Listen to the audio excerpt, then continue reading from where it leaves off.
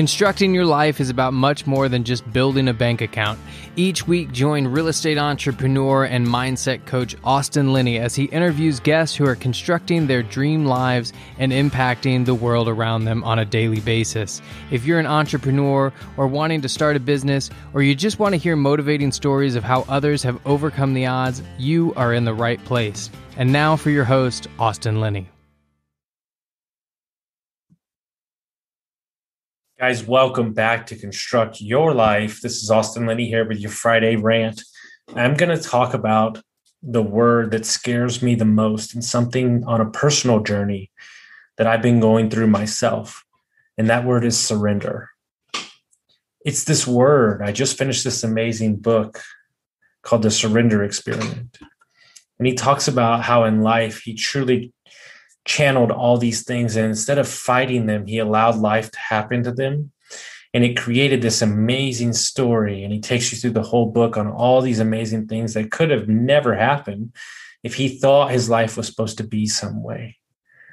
And there's a lot of times in life that we as people, we create a scenario in our head. I did a rant about this a while back about absolutes, where this is the only way it's supposed to be, and this is the only job I'm supposed to have, and this is the only thing that's supposed to matter, and all these things, or this is the only real estate deal that I'm supposed to do. And ultimately, at the end of the day, while you can show up and you can be available to it, we truly don't know what's going to happen to us, right? You truly don't know, but what you can control is your daily habits, who you are as a person, and what you stand for. And if we step into the flow of the universe and we step into those daily habits, then we can surrender to having to understand what the ultimate outcome is. Because you truly don't know. There is no chance that I thought in the last year the amount of stuff that would have happened to me, COVID, getting laid off, selling a property, losing a house, getting divorced, losing my dog, traveling across the United States for a job that didn't come true, and then traveling, moving into the construction space, all these things, meeting this person, this chance meeting, this whatever. There is no chance that if you ask me to playbook my life, that I could explain to you these things. But when I trace them back, it was that meeting just in that right moment. It was that person that referred me to that. But in that moment, you know what I can control? Who I am, what I am as a person, what I show up for. The more I force, the more it runs away from me.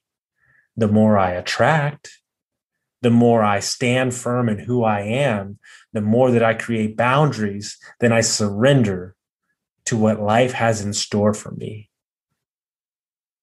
And the problem that you're feeling the way that you feel, or you feel the world is against you, or things aren't happening the way that you wanted them to, is because you have not surrendered to the hero's journey. It's a hero's journey, guys. Part of who I am as a person is defined by the amount of people that I impact every day. So instead of saying, damn, I wish this wouldn't have happened to me, I can say, what is this teaching me? What am I surrendering to in this exact moment that is going to create who I am and what happens to me? What do I have to, what in your life right now have you been trying to force for the last month, the last week, the last year? If you love them, you have to set them free. You know that song? You know that saying? If you love yourself, you have to set yourself free. Surrender. Stop forcing. The more you force, the more it'll run. We owe it to ourselves to understand that there is a greater thing at play here. And we have to make sure that we surrender to not knowing. Fall in love with the process of who you're becoming in this moment and allow it to be what you hang your hat on. The results, the outcome, the trappings of success, the monetary things do not matter. When you are on your deathbed, who gives a shit how much money you have in your bank account? What have you done? Who have you become? Who have you impacted? These are the things that I am preaching every day that is lost. Surrender to who you know you were born to be. Stop playing small. Step the fuck up and become the human being that you were supposed to do and be. But by doing that, you have to surrender to life's purpose for you and stop running away from the things that are simple in your life because you're amazing at them, because you want to do this other thing that somebody else has set on you. You want to do this other thing that you think you're supposed to do because the next shiny object showed up in your life. I have a new motto: surrender, breathe, surrender, breathe.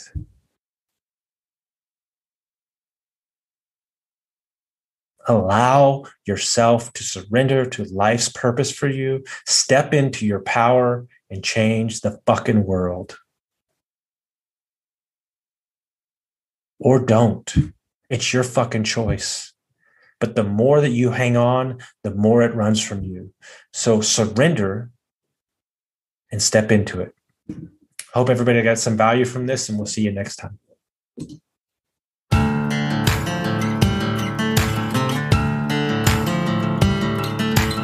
Thank you for listening to Construct Your Life with Austin Linney. If you enjoyed this episode, be sure to rate, review, subscribe, and pay it forward by sharing with a friend.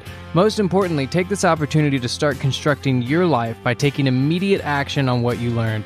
For show notes, resources, and more information on one-on-one coaching with Austin, visit constructyourlifepodcast.com.